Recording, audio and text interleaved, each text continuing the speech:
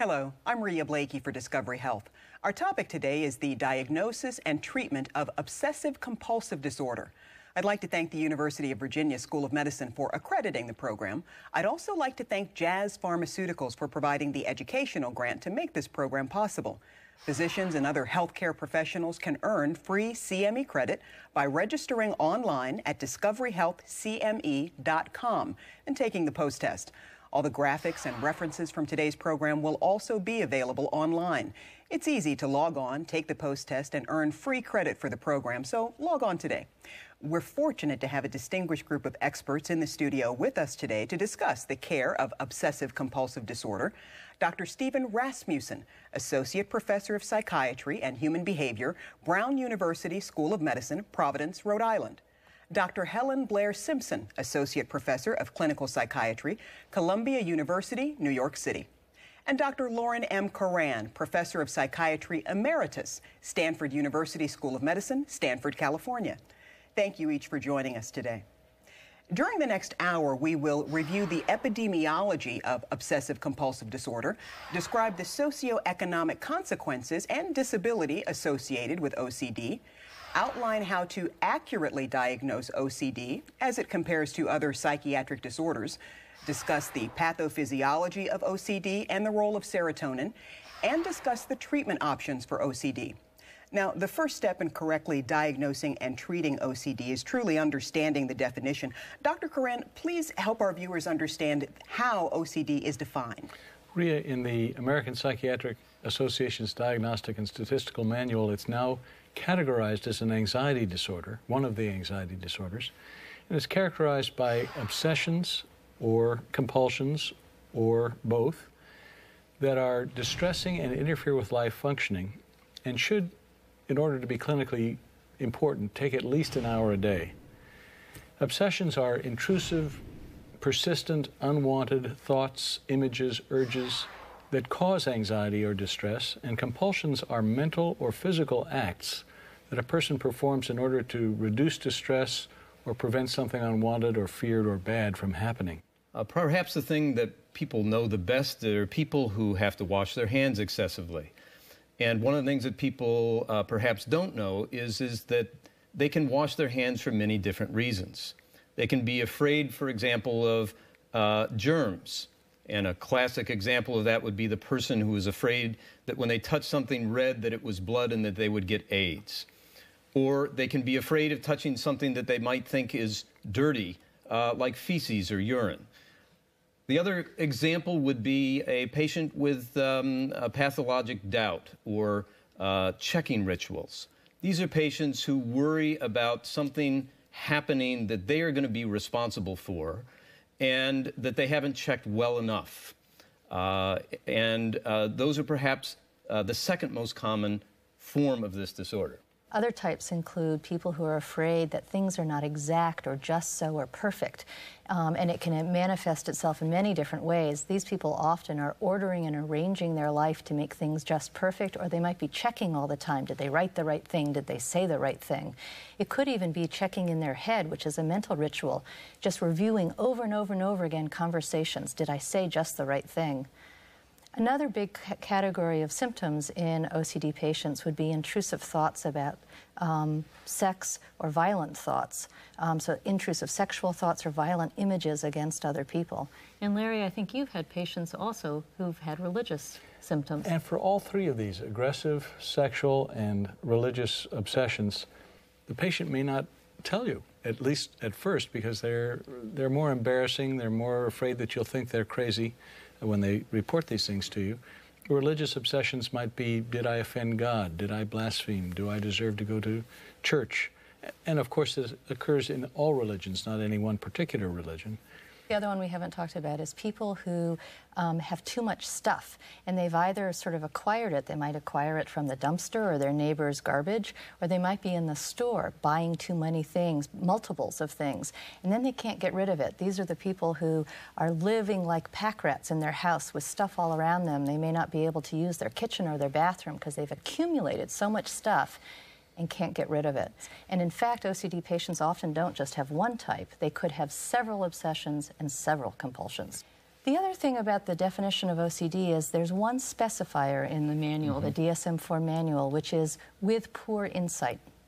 So this is here because it was thought historically that OCD people always knew that these thoughts and these behaviors were irrational. But in fact, that's not always the case. There's a small group of people who never know that or seem near delusional about their symptoms from the beginning. And there are many other OCD patients where what they have is what I would call variable insight, which is in the office with you, they can say, gosh, it's nuts, I'm washing my hands all the time. But if you take them on the New York City subway, which is one of the things we sometimes do when we're working with our patients, in that moment they lose insight that it's not deeply dangerous to them. Well, the three of you specialize in OCD, so you see patients with these unusual conditions all the time, but how common is OCD in the community? It used to be thought that OCD was a rare disorder prior to 1982, occurring about in 1 in every 10,000. We now know from epidemiologic studies that the disorder is actually much more common than previously believed, occurring in about 1 to 2% of the general population, which means there's somewhere around 2.2 million Americans who are suffering from this disorder. The other important things about OCD, it seems to be in males as equally as in females. It seems to be in all races and all ethnicities. Unfortunately, it has a relatively early age of onset, so half the cases start by age 19, a quarter of the cases by age 14. And the course is typically chronic, waxing and waning. So what does that all add up to? That means not uncommon, early age of onset, chronic course. No wonder the illness is disabling. We talk about this issue of disability. What effects might OCD have on a patient's life? Like most disorders, it ranges in severity from mild to completely disabling. And people with OCD are more likely to be receiving disability income, being unable to work, than people in the general population. There are patients in our clinic, for example, who couldn't complete high school because of fear of contamination of by the other students, or people who can't go to work because it takes them so long to leave the house that they can't be assured to get to work on time, or people who can't function normally in a marital relationship, both the social aspects of it and the sexual aspects of it, because of fears of contamination.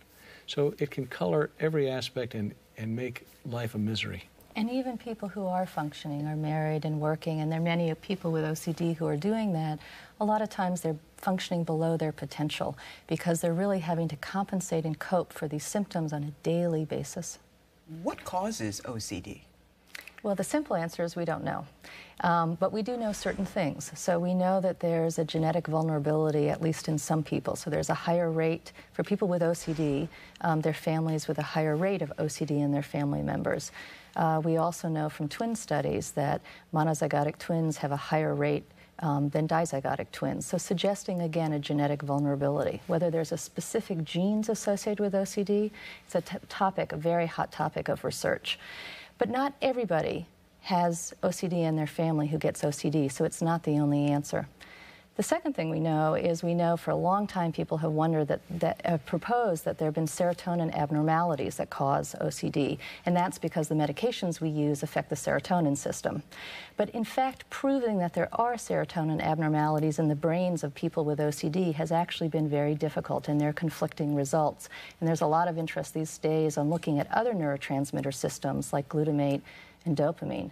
But what we do know from brain imaging studies is that the brains of people with OCD have different activity patterns, thought to be abnormal activity patterns in specific brain regions. And that's led to a model of OCD as what OCD is a malfunctioning brain circuit, including areas of the brain like the orbital frontal cortex and parts of the basal ganglia and other brain regions as well.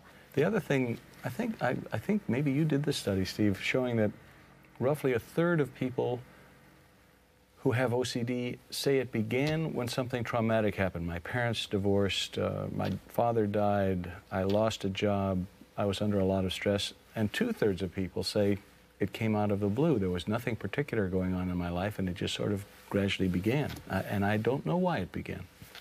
I think that's right, Larry. You know, another thing that's very important, I think, to emphasize is that we think of this as a brain disorder now. And for so many years, people thought of this as just a disorder that was caused by your upbringing or was caused by your family environment. And now I think that there can be no question, even though we don't know the cause, that there is going to be something different about the way that people with OCD circuits and the way that people with OCD, how their neurotransmitters work. And it's just a question of getting to that. But I think in terms of reassuring patients that their disease is quite a bit like hypertension or quite a bit like diabetes, and nothing that they need to be embarrassed about is very important from a clinical perspective. So then the question becomes, in practice, how do you identify patients with OCD? Maybe about 10 or 15 years ago, we had the opportunity to look at the first 200 or so patients that had come into our clinic, and we developed a tool to try to help diagnose patients. And that tool is split up. It's called the Yale Brown Obsessive Compulsive Scale. It's split up into two sections. One, a comprehensive overview of the types of symptoms that patients experience. And two, a scale that allows you to be able to assess the severity of the illness based on the frequency of the thoughts and the compulsions and how much time they take up, how much distress they cause, how much occupational or social impairment they cause, and how much control they have over the obsessions or the compulsions. In practice, that scale perhaps is not as used widely because most of us who are practicing now see people in very short periods of time. It takes time.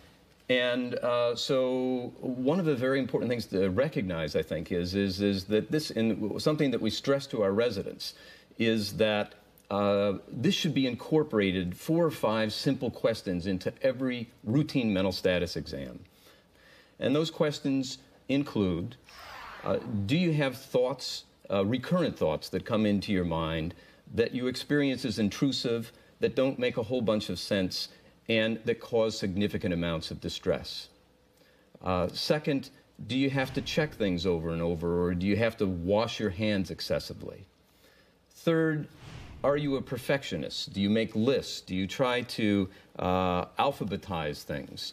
Do things have to be just so before you can move on to the next action?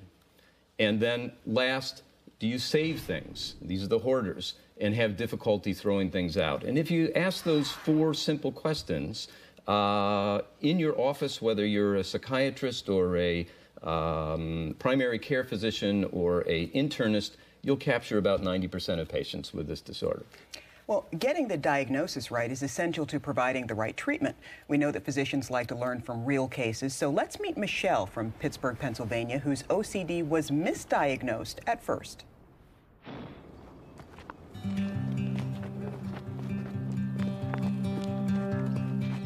I can remember probably about 8 or 9 having to do everything symmetrical. Like if I did something with this hand, I'd have to do it with the other one.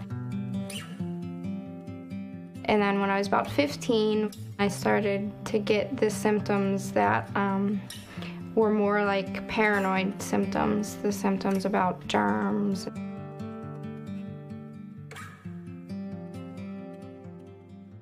My sister was in nursing school when I was going through my first bad stage of OCD. I was about 16 or 17. she mentioned that she thought that I had OCD. She was afraid of food poisoning and germs specifically. And we know that it was hereditary. My father has it, my cousin has it, and I have an uncle with it. Was that soy milk or? Yeah, you should use my soy milk. I didn't have symptoms for a while, and when I was 23, they came back pretty bad. McDonald's bag in one hand and the baby in the other. It was a fear that someone was going to put something in my drink, but then it progressed to the food. I didn't really think the people were poisoning me. It's the what if. I don't really think that someone's out to get me. In fact, I know they're not. It's just the what if they are. I decided to seek medical attention. There was really no ifs, ands, or buts about it. I mean, I wasn't functioning at all. I wasn't eating. I was losing weight. I wasn't going out of the house. I wasn't sleeping. I was scared all the time. I was having anxiety attacks. I knew that it wasn't normal to think people were putting things in my food.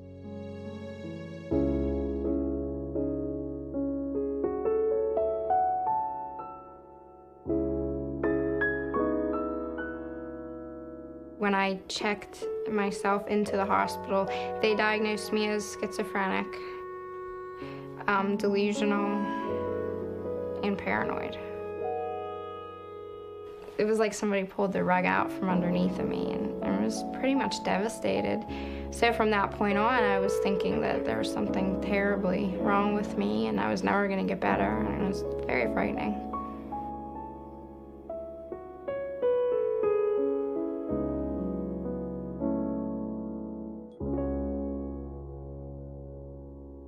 They gave me antipsychotics, which really did not do me any good. They actually did harm. It made me feel like everything was in a dream state.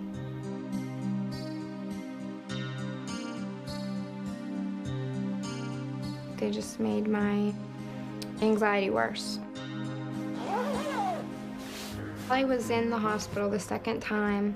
Eventually, I saw a doctor there, and he said, you don't belong here, you're not delusional, you've got OCD, and we need to get you into an intensive OCD outpatient.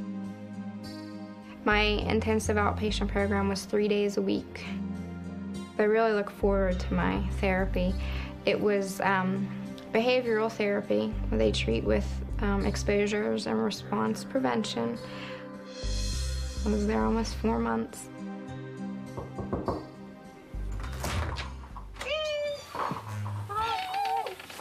Ready to play? It was really a relief to find out that I was misdiagnosed. Not that I want to have OCD, but the OCD I can learn to live with, and I know that there's treatment. I think that with the behavior therapy and the medication, I started to see improvement little by little. My symptoms aren't all the way gone. The OCD is always going to be there.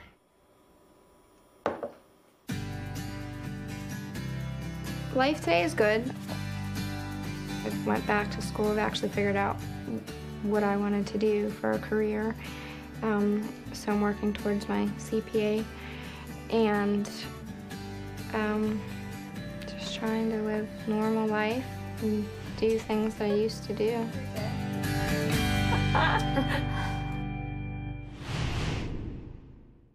Leah Michelle is an excellent example of someone who was misdiagnosed as having a psychotic disorder when she really had obsessive-compulsive disorder.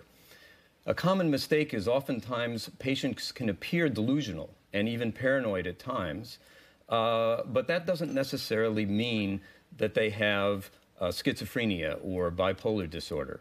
And so it's important to keep in mind that the differential is there. And my guess is you've also seen some of these patients. Certainly we've had people who came to us labeled schizophrenic because the physician didn't have experience with OCD and the ideas were bizarre, but in fact they don't have the other symptoms of schizophrenia, which can be a clue. They're not affectively blunted. They don't have thought disorder, loosening of associations, difficulty keeping on track. And OCD can also be confused with generalized anxiety disorder. The distinction being that in generalized anxiety disorder, people are worrying more about real-life things. Is the boss going to yell at me? Will my car break down? Are my kids going to get sick? Why is my daughter not here? Was she in an accident?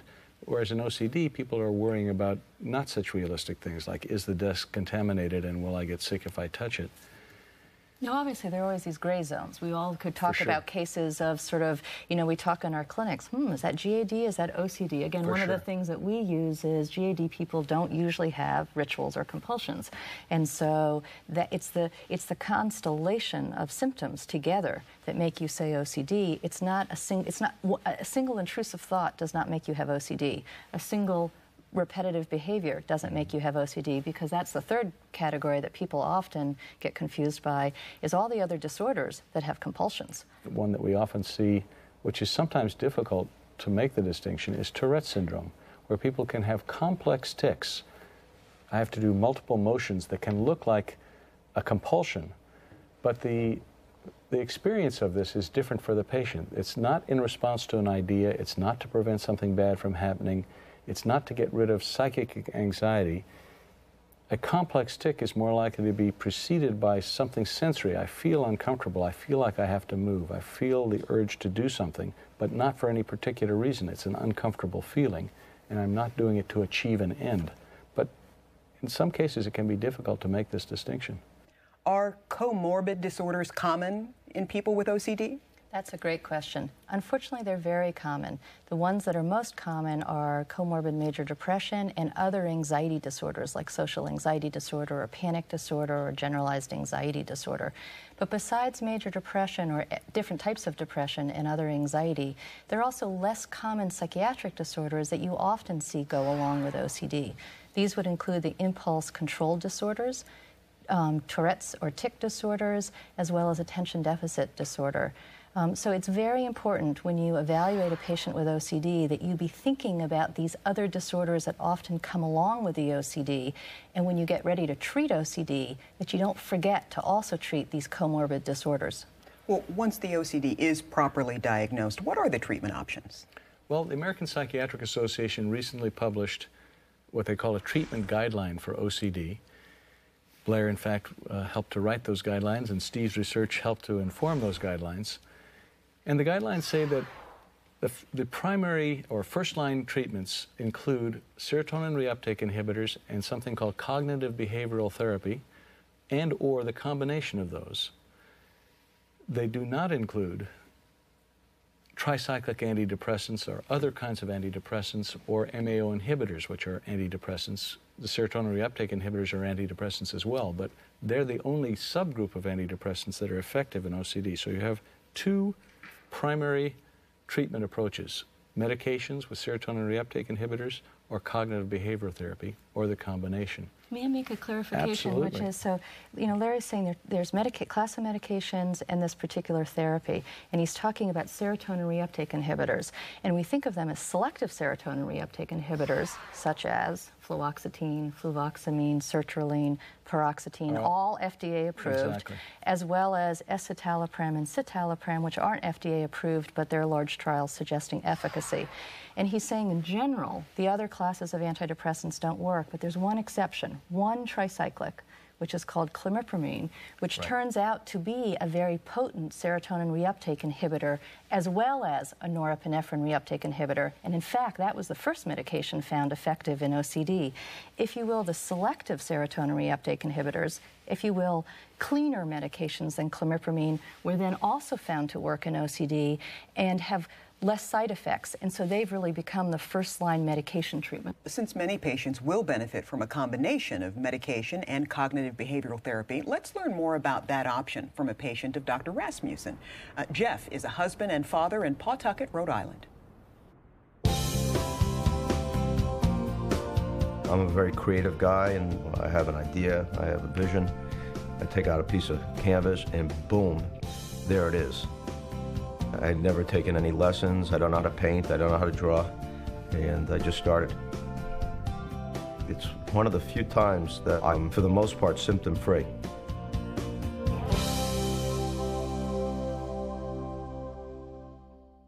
At the beginning of college, OCD started to manifest itself. I played college sports at Ohio State, and I had gotten jock itch, and it just found its way into that, and the paranoia of having it and worrying about it, and then all the comfort issues around it, and it took off from there. It found its way into all types of different things, whether it be checking the car door, making sure the stove was off, the things that people think of typically when they think of checking in OCD. It's become more obsession-type stuff, worrying about various things.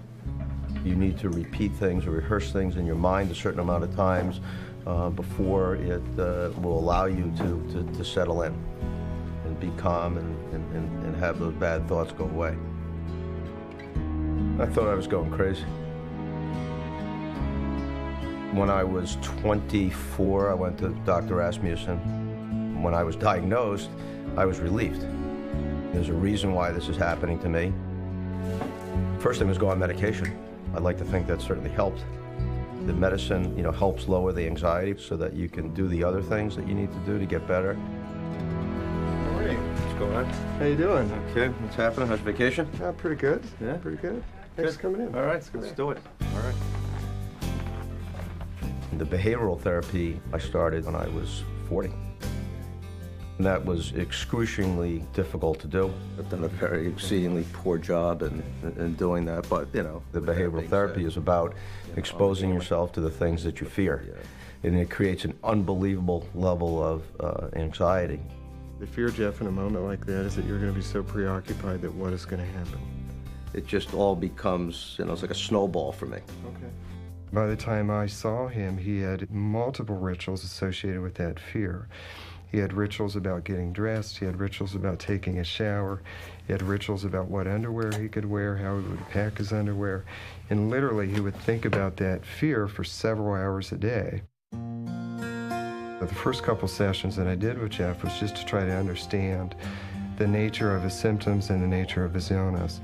The more I can understand how it works for him, the more we can tailor the intervention specific to what he has. The better strategy for you would be we did things that would directly expose him to triggers of his fear. Should you seek relief in some sort of statement to yourself about what you can or you can't do tonight? Well, when we had the tight rules all the time, this never came up. The mental review. Right.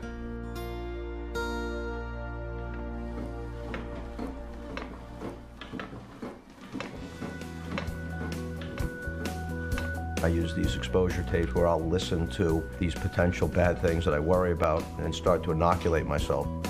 He worries that if he has something on his mind, he's not going to be able to be there for his family. I'm going to find something to worry about that'll keep me preoccupied and away from my children, enjoying my weekend. By the time the rest of my family's getting up, I've already, done something good for myself, exercised, done the exposure, and, taken a shot at the illness before, it can hit me. And the therapy is, giving me an opportunity to proactively try to get myself better. Jim, thanks. I really, are you guys one? Okay, thank you. Appreciate you guys' work on this.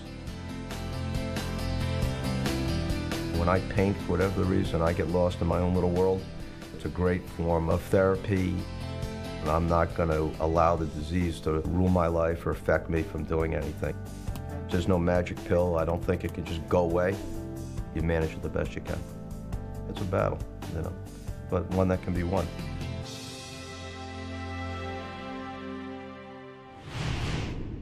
Rhea, I've had the privilege of treating Jeff over a 15-year period. It's remarkable that someone who has his degree of symptoms is a successful CEO of a company, a devoted father. He paints, and he still struggles with his OCD every day.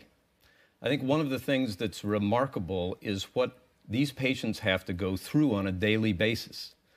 So, for example, Jeff would tell me that the anxiety that he feels with doing something simple like checking a door, that level of anxiety is like you were at an airport and suddenly you lost your 3-year-old child. So that they connect very high levels of anxiety with things that most of us wouldn't think twice about. And he goes through this every day. So after you watch this for 15 years, these people are an inspiration to those of us who treat them. Mm-hmm. Jeff's a perfect example of that, and someone who has done the best he can to use medication as well as cognitive behavior therapy to optimize his outcome. Dr. Simpson, can you explain more about the therapy Jeff is having? Absolutely. So cognitive behavioral therapy, consisting of specific procedures called exposure and response prevention, is what's proven to be effective in OCD. So it's a form of cognitive behavioral therapy, but with very specific procedures that are involved in it. What are those procedures? One is exposure, and what that means is you take an OCD patient, just as the therapist is saying on the tape, you really learn their world. What are the things that trigger their OCD? What are they actually afraid of? What's the worst possible outcome of what they fear might happen? And you make a hierarchy of those fears from 0 to 100. 0 being doesn't make me anxious at all. 100 means most anxious I'll ever be. And what you do then is you design specific exposures around those stimuli, whether it's a thought or an actual place in the environment or even just an imagined consequence. And you start about halfway up and you ask them to expose themselves to that thought or to that place or to that fear in a very specific way, not just like casual life, but you take a scenario and you actually have them stay in that situation for a prolonged period of time until what usually happens is when they first are there, their anxiety spikes. But then as they stay there, the nervous system can't stay anxious forever. Just with time alone, the anxiety comes down, and that's what you're after. You're after teaching their brain that actually that stimulus doesn't have to generate anxiety. Then you repeat it, and you repeat it a lot of times. And once they've got it, where they now can encounter that stimulus, and it just doesn't generate as much anxiety anymore because they've done it in a prolonged, repetitive way, you move up the ladder. And that's this sort of stepwise exposure part of the treatment. What's key, though, is the other procedure in parallel, which is the ritual prevention or response prevention. And that means you have to get the patient to stop doing all their rituals at the same time. So that's what you're seeing in the tape. There's techniques for how to do that as well. I think the important thing is that exposures can be done 2 different ways. One is in the real world, someone with contamination fears. You actually, in New York City, we take them to the subway. We take them to Grand Central Station. We take them to the bathrooms in Grand Central Station. We've got a lot of stimulus. Right. You've got a lot of stimuli in New York City. But there's certain people, certain of their fears, you can't, for example, someone who fears if they don't turn the stove off correctly, they're going to burn the house down. You, of course, don't get them to burn the house down. Instead, what you make is a scenario, an imaginal scenario, where they leave the house, they don't check the stove, or they might not even turn the stove off for a period of time that they leave the house. Then they imagine that now leads to the house burning down. Then it's that story that's placed on a tape. And again, done repetitively. The person listens to that same scenario identically, again and again and again. Same procedure. Anxiety will spike when they first listen to that story, but by the 1,000th repetition, the goal is the anxiety comes down all on its own, just with time. The other part of it is you really want to do it with someone who's skilled. This isn't, this is a very specific set of procedures. It works when it's done correctly. It can be very effective as a standalone treatment for people with OCD. But if someone isn't doing the procedures right, or the patient isn't able to do the procedures in between sessions, it's not going to work very well. Well, as you say, behavioral therapy can be very challenging. Jeff told us about his thoughts about the process. The exposure, you have to buy into it. It's a very difficult thing. Not everybody has the willpower or the internal fortitude to do, what the doctors say, because basically they're telling you to live your worst nightmare. That's not an easy thing to do. Dr. Curran, are there patients who simply cannot do this type of therapy? Unfortunately, yes, Ria. People who are too depressed to let their anxiety for their anxiety to extinguish when they do expose themselves, or are too depressed to be motivated to confront these very distressing or anxiety-provoking symptoms or situations, may not be able to do this, or may start it and drop out of therapy. They intend to do it, but they find it just too difficult. Let's look at how selective serotonin reuptake inhibitors fit into the treatment options. Which SSRIs will help with OCD? The treatment guidelines point out that the selective serotonin reuptake inhibitors are first-line treatment. They all appear to be equally effective on a statistical basis. Roughly half, 40 to 60% of people will respond to any one. But for reasons we don't understand, some people need one and don't respond to another, and other people need a different one. And one can't, at this point in time, predict who's going to respond to which drug, which is unfortunate, because the trials to find out if the drug works for you last 8 to 12 weeks, 2 to 3 months. Are SSRIs used in OCD the same way they are in depression treatment?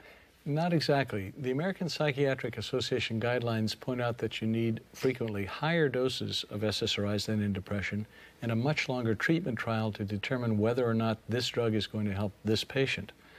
So one might start at the manufacturer's recommended dose, or if the patient's nervous about taking medications or worried about side effects, start at half that dose or even less, since many of these drugs come in liquid form.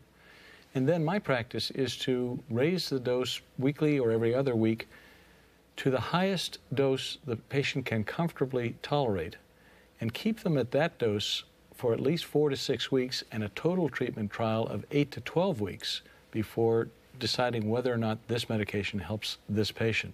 We are referred patients from other providers frequently that come in and have had what we would call inadequate trials. And the two most common causes of that are patients who have had an inadequate dose and patients who have not been treated for a long enough period of time. So just to reiterate what Larry had to say, which is 10 to 12 weeks of being treated at a maximally tolerated dose of an SRI is the recommendation. And the guidelines also try to help physicians by pointing out what those higher doses might be. And the guideline has a table that indicates, for example, that one might use 400 milligrams of sertraline in OCD, whereas in depression the top dose would be 200 milligrams usually. Or one might use 60 milligrams of escitalopram, where the dose would be 20, maybe 30 milligrams in depression, and for fluvoxamine 450 milligrams, whereas in depression one would usually stop at lower doses. So the points are higher doses and longer period of time. I think there's a third difference between depression and OCD as well, which is in OCD what we're looking for is response, not necessarily cure. And what we mean by that is these medications typically cause an average reduction of symptoms by maybe 20 to 40%. And that's the third thing, is the physician needs to not only know that that's what they're expecting out of these medications, but they also need to tell the patient that's what we're expecting, so that the patient doesn't come in and say, hey doc, this medication isn't working, simply because it's reduced the person's symptoms but hasn't made them all go away. Now, having said that, we've all seen patients who've had a fabulous response to a medication, and in fact their symptoms have become minimal. And we've unfortunately also seen patients who have no response at all. But on average, what we're looking for is a reduction in symptoms, and that is a good response in OCD. And if the medication takes the edge off, maybe that's when the patient can do the work of cognitive behavioral therapy, because now they're not so terribly anxious that they can't even imagine exposing themselves to what they're doing. I think it's important to also recognize that the side effects come before the therapeutic benefit. Absolutely. And oftentimes, many patients drop out early, too early, if you don't follow them weekly or biweekly. And the acute side effects are frequently minor amounts of nausea or diarrhea or problems with insomnia. Those oftentimes dissipate, and you can usually convince people, if you see them regularly, to kind of work through those side effects until the time that you're going to see a therapeutic response.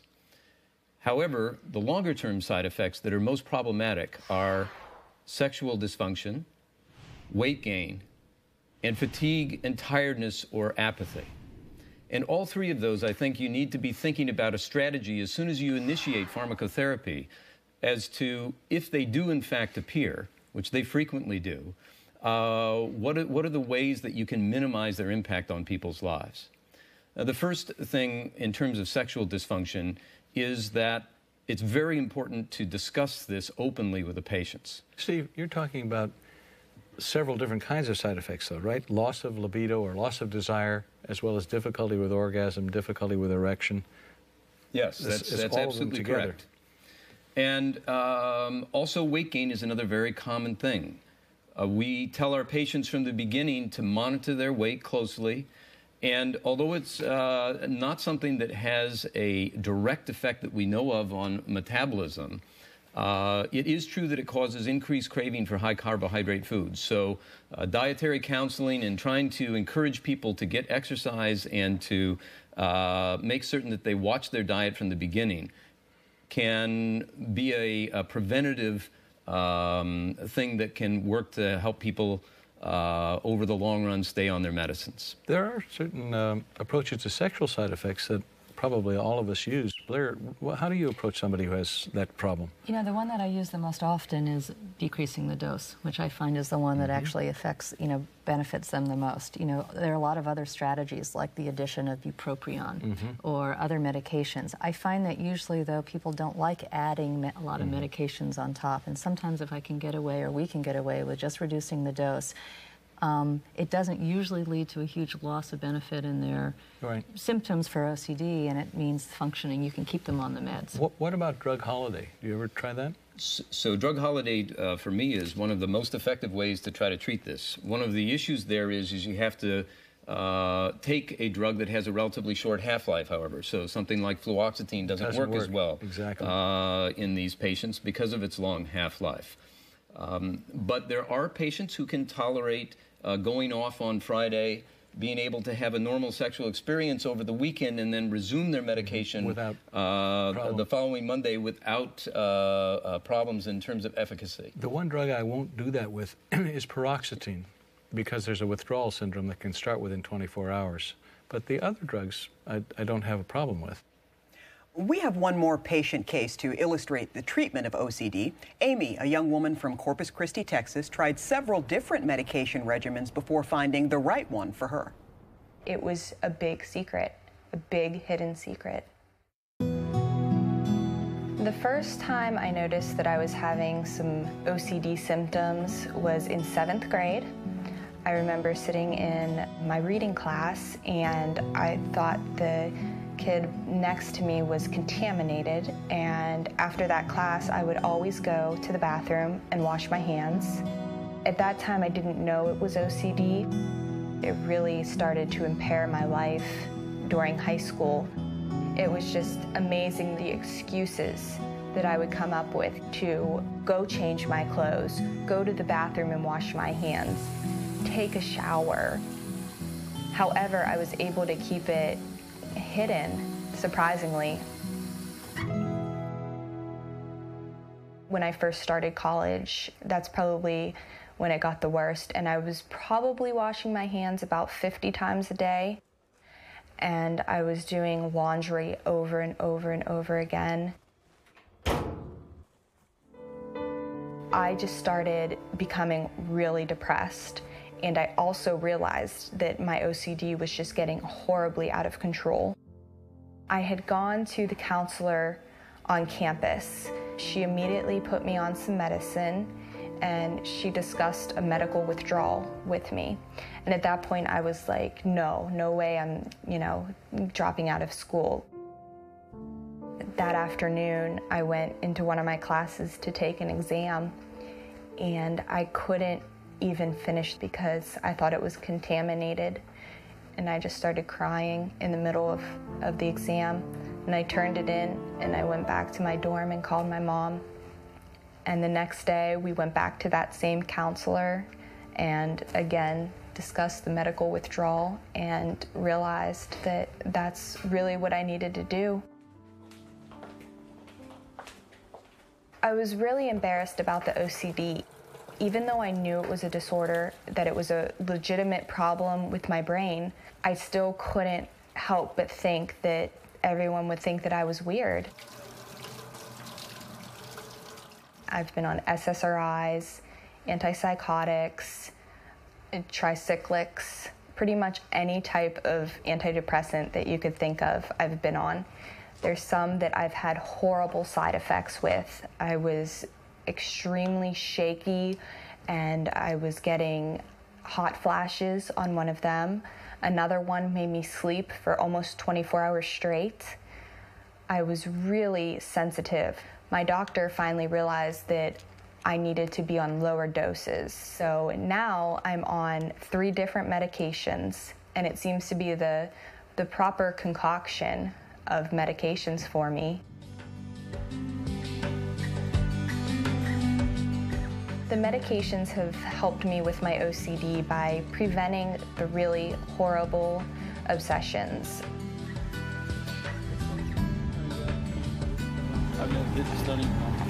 I'm gonna have a quiz on Friday too. Going back to college was really important for me, and I never thought I was going to move into a dorm again because of the trouble that I had initially. But my therapist said that it would be a great exposure for me. And they turned out good. I really do consider myself normal. I just still have obsessions. I still do some compulsions, but I am so much better than I used to be.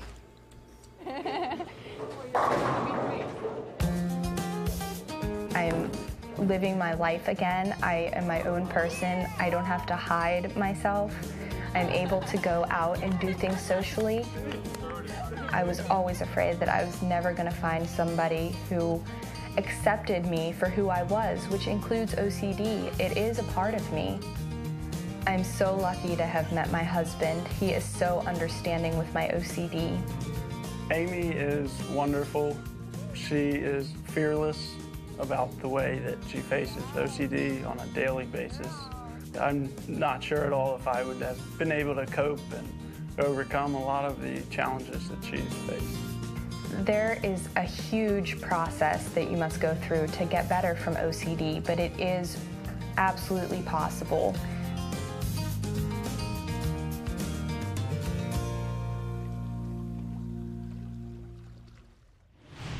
So Amy is now taking an SSRI, another antidepressant, and an atypical antipsychotic. How often will patients need to be on multiple medications? Well, unfortunately, Rhea, often. Amy is somewhere in the middle of the American Psychiatric Association's treatment guideline. Recall that it starts off with first-line treatments of either a selective serotonin reuptake inhibitor or cognitive behavioral therapy or the combination. She's moved beyond that to somewhere in the second-line treatments where they've added an augmentation strategy, and it does sound like she did have some cognitive behavioral therapy. So perhaps a quarter to a third of patients will require augmentation strategy, and more than that fraction might require switching between one serotonin reuptake inhibitor and another. It's perfectly reasonable if someone hasn't responded to the first drug that's been tried to try a second one. Hopefully, if CBT is available, that will also be tried before moving into these more complex augmentation strategies that are second-line treatments. So I think a sort of a simple way maybe for a general provider to think about it is first-line treatments, selective serotonin reuptake inhibitors or CBT. Let's say that selective serotonin reuptake inhibitor doesn't work at all. Try another.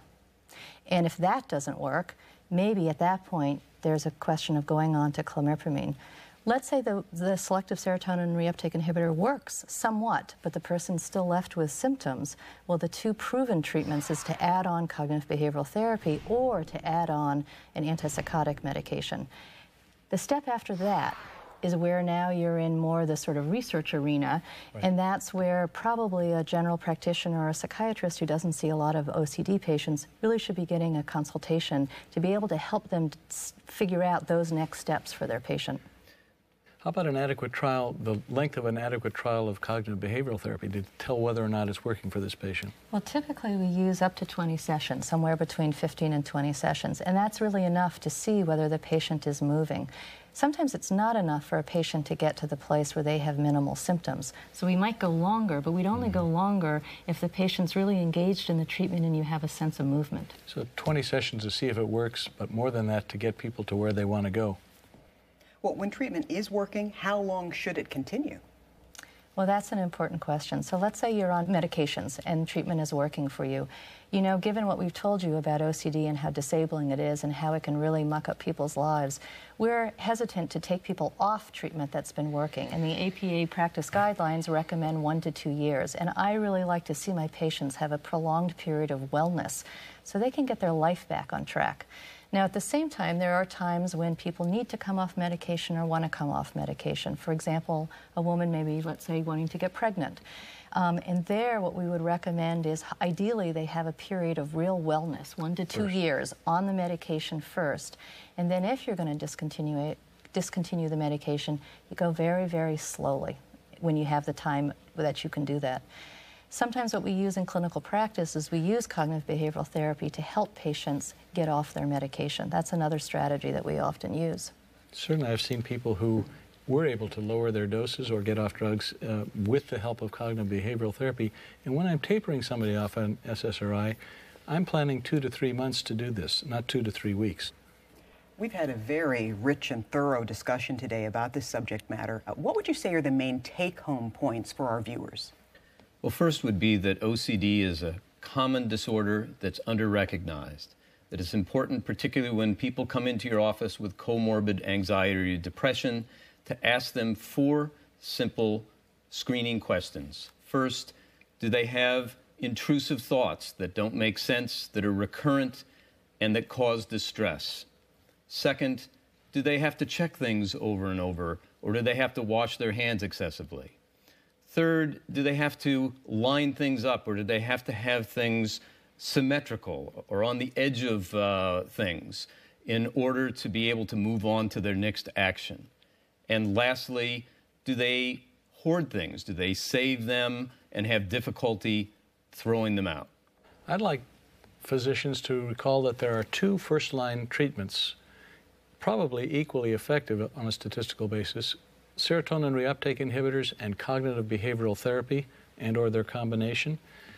And that even if these are not effective enough or not effective, there are other alternatives, and that if a physician has tried 1 or 2 of the first-line treatments, it would be time to get a consultation from an expert.